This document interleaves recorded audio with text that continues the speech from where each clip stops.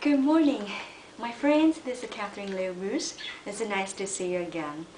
Today, we'd like to share with you Ephesians chapter 3, verse 20 and 21.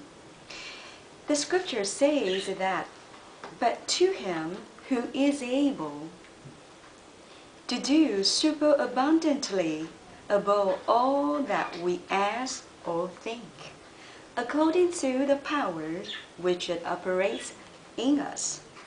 Verse 21, "To him be the glory in the church and in Christ Jesus, unto all the generation forever and ever. Amen." Yes, according to the power which is operating in us. This power is talking about resurrection power. When we accept Jesus to be our Savior, there is the power within us. That is resurrection power. What enabled us to do all things that human or people say that is impossible.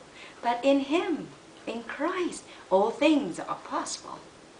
That's why we needed to meditate upon the words of our God and use this weapon. That is, that words of God as the weapon to penetrate our soul and spirit. When there is a crushing or there is doubting, we needed to quickly back to the words of God. Yes, Lord, your promises and your insurance, that is, yes, you say that you are able to do superabundantly above all we ask and think.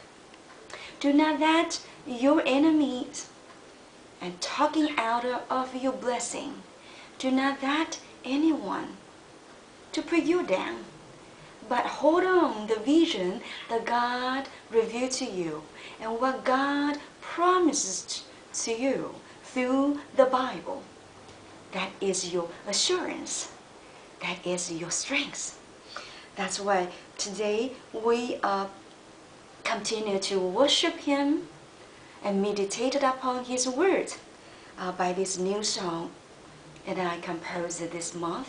I wish that you could learn to meditate upon the words by this new song, new hymn.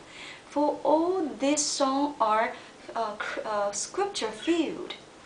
And when you cannot memorize all the scripture, but by singing, worship, and then those scripture will seal upon your heart and will help you to remember all the scripture.